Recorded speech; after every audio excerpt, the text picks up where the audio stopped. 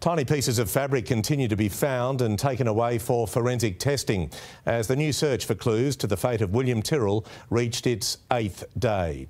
For detectives, this is a very personal crusade, and they remain sure they can finally solve the mystery of the missing boy.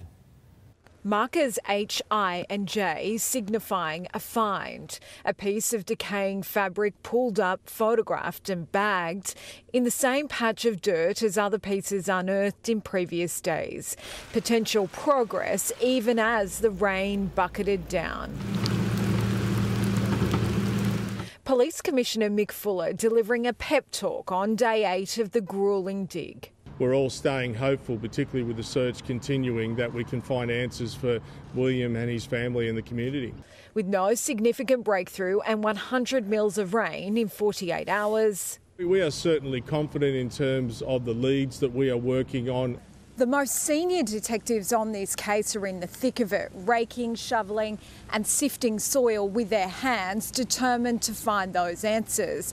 It's not easy work. The rain has not stopped today. The man former Detective Gary Jubilant focused on lives just around the corner and is keeping a close eye on the search.